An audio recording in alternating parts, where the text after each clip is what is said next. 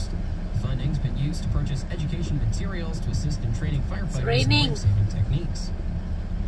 Now we're at the store, but it's raining, guys. Adam Grant has been named Ontario's Chief of the Year for his outstanding I can't find my leadership and umbrella. contributions. Oh, shit, Grant I has think been it's with on the the Markham back. Fire Service for the last 17 years and was named Chief in It's on the back. 2020.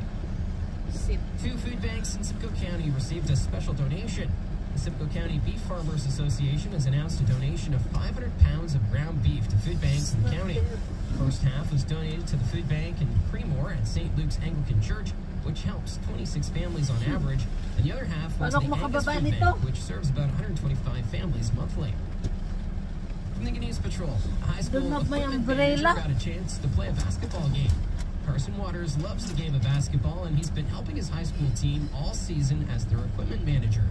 The 15-year-old has Down syndrome and never expected to actually play a game this season.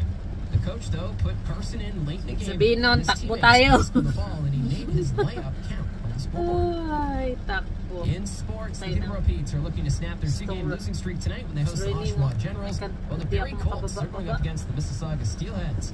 OJHL, the Caledon Admirals, they're hosting the St. Michael's Buzzers, while the Stouffville Spirit are taking on the Georgetown Raiders.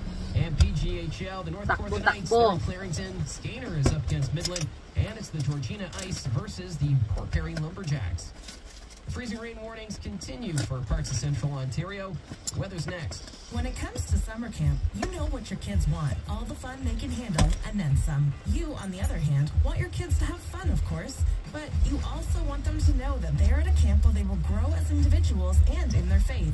Find all that and more at Camp Carith near Walkerton. For decades, they've helped children Takbo na lang tayo nito. develop confidence, all while providing campers from ages 6 to 16 with out-of-this-world fun. For a camp both parents and kids agree on. Ready. Camp Carith at campcarith.ca. That's Camp CH. 1, 2, 3.